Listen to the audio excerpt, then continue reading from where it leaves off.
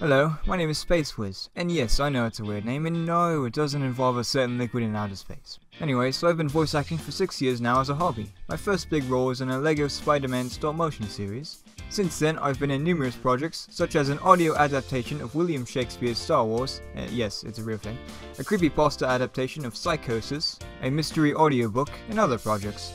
Other than voice acting, I also like to write and play music. Over the years, I've written scripts that are either based on pre-existing works or made parodies. Some of them are pretty rubbish, but others aren't too terrible. Now, in The Beast of Finn, I play a character named Seth Morgan. Quite a cool name if you ask me.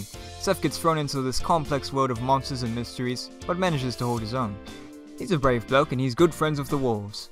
Now, Seth sees himself as the protector of Catherine, her knight in shining armor, if you will. Seth gets into trouble now and again, but he always seems to make it out alright.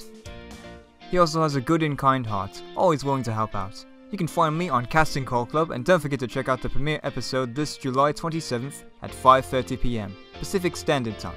Hope you enjoy!